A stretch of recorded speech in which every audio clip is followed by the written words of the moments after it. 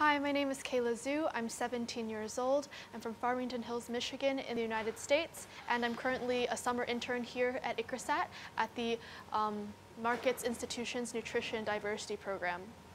I applied to the internship here at ICRISAT through the World Food Prize Borlaug-Ruan International Internship.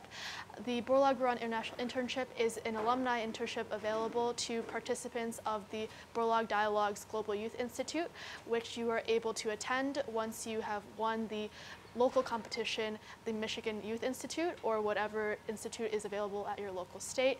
And this institute just gives young people an opportunity to present their research on food security and get involved at a local level, and then have the opportunity to meet international students and other researchers at a more national level at the Global Youth Institute as well.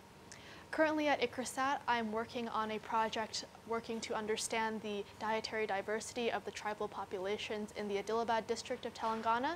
This case study falls under the Nutri-Food Basket project conducted by the MIND program as of now, and the program works to increase the dietary diversity of the tribal populations in these districts. It's important for youth to get involved in agriculture because food security is not just an issue that this generation faces, it's an issue that future generations will face as well.